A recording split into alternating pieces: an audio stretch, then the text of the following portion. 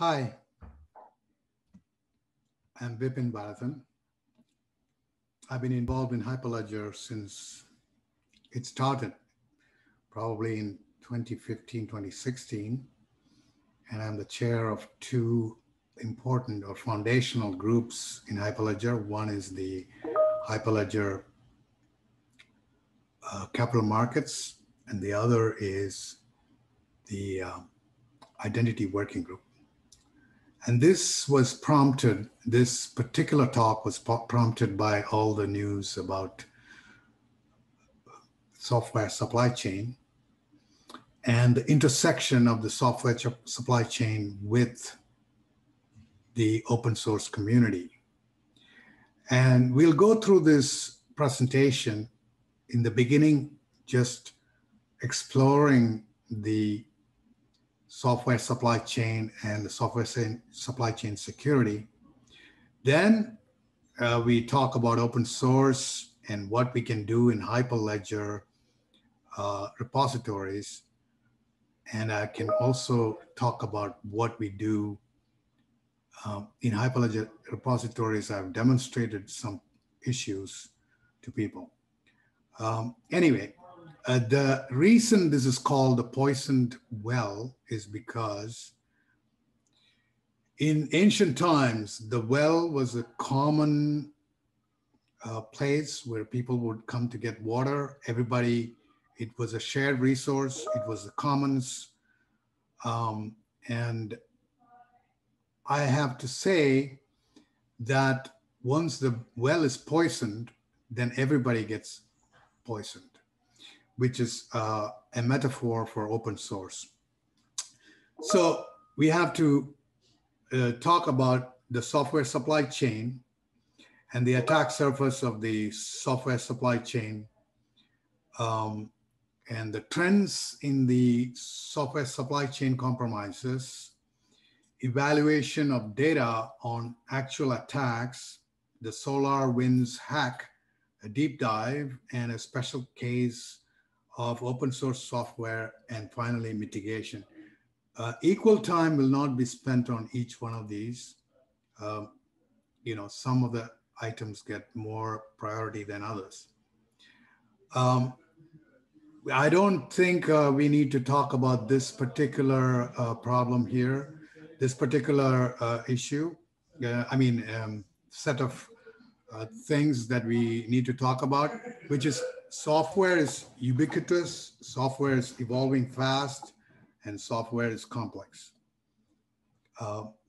That much we can agree on. Consequences of this phenomenon are that most enterprises use commercial off-the-shelf software or commercial open source software, like, for example, what is in Red Hat. There is a lot of reuse being done and outsourcing. Basically, it is a phenomenon of outsourcing complexity, right? There was this is not new. There was a thought experiment from Ken Thompson in 1984. The real source is an Air Force critique, now obscure. Ken Thompson is, of course, the creator of the original Unix and the C compiler. And if you had been writing C, you would have read Thompson and Ritchie's C programming, the C programming language, which was the seminal text of the 80s and 90s. In this talk, Ken Thompson showed in code how the C compiler can be hacked to insert a Trojan horse, leaving no traces in the source. Basically, he did that by creating the source. The C compiler itself is written in C. This is the beauty of the whole thing. So the C compiler source is changed to insert the Trojan horse, and then he removes the source after compiling the new C compiler, which contains the Trojan horse, and all traces of this hack disappear from the source code. So the compiler and the source code do not correspond to each other. Of course, as Ken said, as the level of programming gets lower, and especially in microcode in those days, but in these days with IoT devices and so on, that kind of well-installed Trojan horse inside a microcode will be very, very almost impossible to detect. So this should send shivers down everybody's spine, because it means that if the microcode or the IoT device is hacked, there is no way to find out what Trojan horse lurks inside each one of them. There are ways in which we can detect this, mostly by the behavior of the component. And these days, when you have AI monitoring for security, you can probably figure out that one of the components are misbehaving. So you go to the SolarWinds hack, which was very prominently in the news just recently. SolarWinds is a company that manufactures a product called Orion. Orion is used for many administrative tasks all over the place. The point is, it is used across more than 18,000 enterprises and many sensitive federal and local agencies. I mean, we are talking about the US Treasury Department.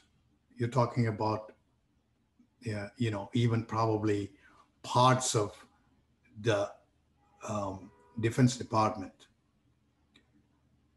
So the reach is tremendous. Once you get into the SolarWinds product, Orion, then you can get into all these other products. So the initial hack is very innocuous, meaning they probably use some kind of an account compromise using phishing or something else to get into the IT management product build tooling. The details are there in the references that I provide in the end. Basically, it monitors the running processes for msbuild.exe. I have done this myself, meaning I'm not saying I did it for the purpose of hacking the build, but in order to, to detect a running program is very easy. And then to replace one of the source files. So these are not complex hacks. Thing is, the accreted value of the hack is tremendous, because the scale of the compromise is magnified by the use of Orion in multiple places. And several safeguards were added to the Sunspot. Sunspot is the actual code name given by the analyst, to avoid the builds from failing due to this inserted code. And the beauty of the thing is, it's similar to what Ken Thompson did, which is you make the change, you do the compilation, As soon as that file is compiled, you back out the change and you restore the old file. So no traces of the hack remain in the source files that are on SolarWinds, SolarWinds servers. And I said it was used extensively in enterprises. Now, so any supply chain hack can happen at various points in the design. I mean, in the process, in the build process, in the implementation process, in the iterative testing process, in the deployment process, in the updates and maintenance process. SolarWinds, of course, is Sunburst is the code name, was in account in the account access process, but it can happen at any point in this build chain, build and deploy chain, which is very interesting. Out of the 18,000, only a small portion of the victims were chosen. And then they compromise using this service, the identity and access management software from Azure were compromised to gain access to many email accounts, including many sensitive email accounts. It was a cloud-based compromise, as well as a sign of a state actor with time, money, patience, and discipline, which means after the initial penetration, they stayed quiet for a long, long time before they activated some of these changes in the builds. Then they exfiltrated meaning took out the data from these compromised accounts. They used only US-based servers, what appeared to be US-based servers through VPNs or whatever, to exfiltrate the data, to take the data out and store it. And they did it in a way that it would not raise any red flags, including making sure that the traffic from the compromised servers followed the usual patterns. That means not too much data was pushed out in bursts. They slowly filtered it out. And the major point that should be noted is the software supply chain attack lasted months, and it was a major, major strategic failure for the US. Obviously, nobody knows exactly who did it, but all fingers seem to point at Russia. But you don't need this kind of a state actor to compromise the software supply chain. You just need somebody who has the money and the willingness to attack the software supply chain. Now, that brings us to the open source world. The open source world has more than 1.5 trillion downloads in 2020. High performers who use open source detect and remediate open source software vulnerabilities 26 times faster. High performers are 51% more likely to create a software bill of materials, which we'll get into in a minute. And there is a 430% year-on-year growth in cyber attacks targeting open source software projects. Nearly 40% of all NPM packages rely on code with known vulnerabilities. On average, there are 38 known open source software vulnerabilities per application. You know, all these numbers, they are tremendously sort of, they create a situation in which we should be very vigilant when we release open source software, especially blockchain based open source software, blockchain frameworks on open source software, which is the business of Hyperledger. Whenever they talk about exemplary projects, they say they are, 530 times faster at updating dependencies. So the aim that we have should be to become a high performer, to become an exemplary project. When we have a project inside Hyperledger,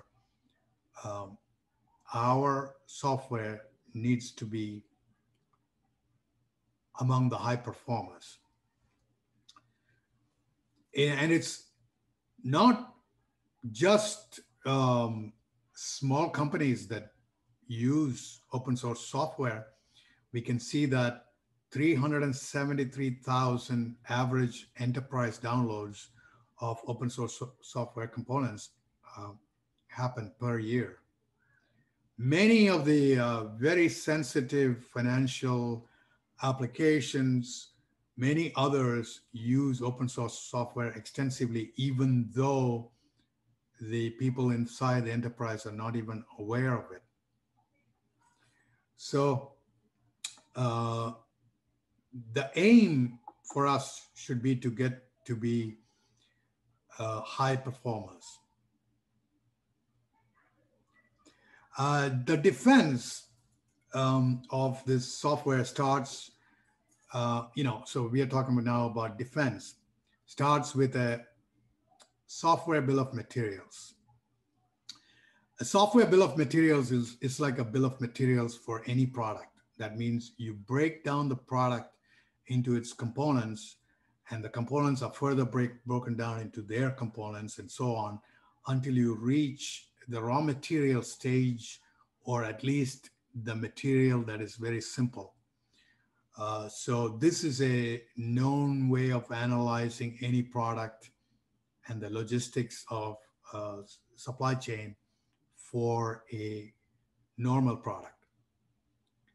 So the software bill of materials is very similar to the software bill of materials for a industrial product, actual physical object or physical product, like a laptop. Laptop has probably thousands, hundreds of thousands of components which are sourced from all over the world. So first of all, this cannot be done by humans. I mean, maybe you can try, but the software bill of materials should be created using a software component analysis tools. Also, monitoring and response have to be as close as possible. And of course, after the hack, there was an executive order by President Biden that asked NIST to develop a way to tackle the supply chain security. NIST had already had many meetings, many ways of dealing with supply chain attacks. But obviously the breach showed that they are nowhere near to securing the software supply chain. So this has to be taken up with the most urgency. And Hyperledger repositories could manage the software bill of materials through a database. I tried to automate the SCA, so software component analysis, using a tool directly linked to the GitHub repository. And we have to rebuild and redeploy the project if any of the dependencies have reported vulnerabilities. And we also have to communicate to users saying that our original build had vulnerabilities and there is a pathway to upgrade once we've created the new build. But in the universe of software supply chain attacks, this is only one vector, but it's an important vector. So I'm going to share what is called the crop circle diagram from the software bill of materials practice in supply chain, software supply chain. It all points to what should be stored for the component identity. Related to the component identity, there should be authors, there should be a license, there should be a formulation, which is basically a build system, which is how the component is built, what is the usage description, and what are the known vulnerabilities and what vulnerabilities do they expose, the protocol and the format, and the components that this component depends on. So as you can see, I have shown this with the dashed line that that this can be one-to-many. That means the component identity can point to so many other components, and each of those components can point to others. So there is an explosion in the dependency tree from this component to the other components. And let's talk about what I've done in terms of what I've run. I have created branches in many of the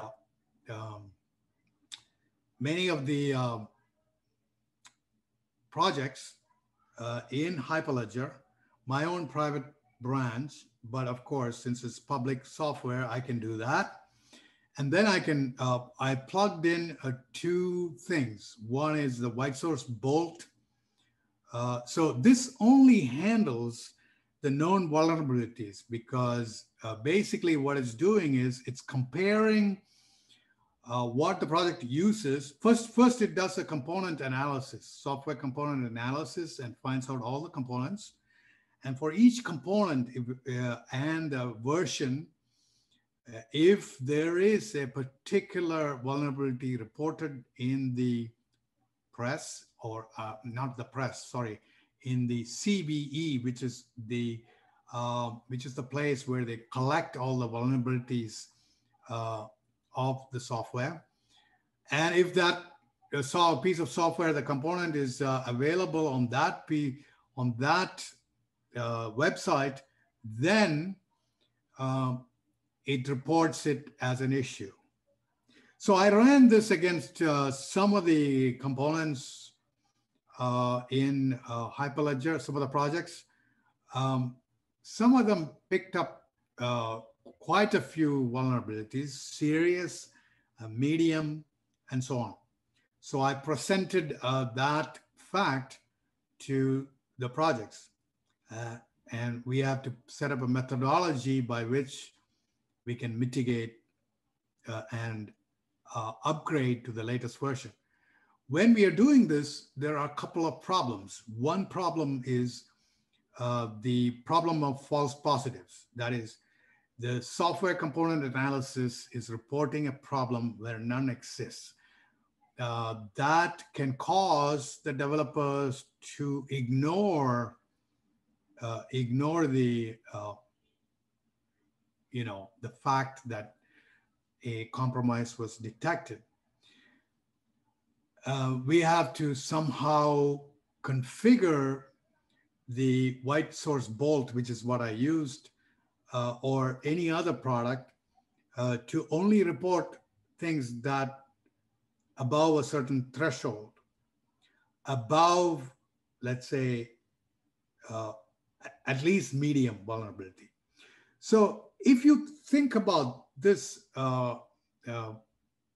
possibility that you're using a vulnerable component, what is the problem? The problem is that you are no longer, your software that you created inside Hyperledger is no longer just dependent on the security of your own software, but it is dependent on the security of the components that you used. And any one of those vectors can be used to attack a user of your software, compromise them, get into their servers, similar to what happened to Orion, that piece of software by SolarWinds. And we also see that that can then spread all over the place depending on the reach of the software. So obviously, all you need to do is to compromise, let's say, SolarWinds, and then using that to compromise the identity and access management system inside Microsoft Azure. Then you have the whole web-based platform of, multiple organizations that can be breached. So for us, what we can do is a first level defense of figuring out which components we are using that are problematic and fix them. I've already started a blog. I'm going to set out a blog to Hyperledger and also communicate with the maintainers and the security practitioners inside Hyperledger, and maybe we will come up with a process and a workflow to do this software component analysis on a rigorous way and find out how we can fix the software that we are building and make it as safe as possible. Another fact is that the earlier you have this practice of software hygiene, the better it is going to be for the final product, because finding and fixing problems just before you're about to release production version is not going to be easy compared to inculcating that practice right from the get-go. Anyway, thank you all for listening. I think I have come to the end of my 30-minute talk. And in case you want to contact me, my email address is vip@dlt.nyc, which is on every one of these slides. Actually, it's not, but only my website.